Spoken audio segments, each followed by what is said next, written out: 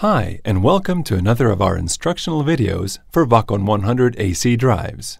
In this one, we'll be giving you a brief introduction to the keypad, explaining some basic navigation around the main menu, and pointing out a couple of features exclusive to the VACON 100 series.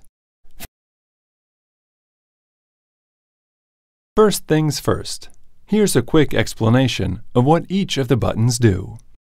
Use the arrows in the middle of the keypad to navigate up and down the lists. You can then press OK to enter menus and confirm a selection.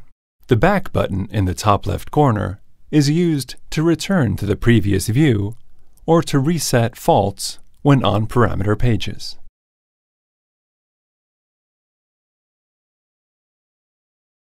Finally, the function button in the top right of the screen allows you to switch between local or remote control in one action.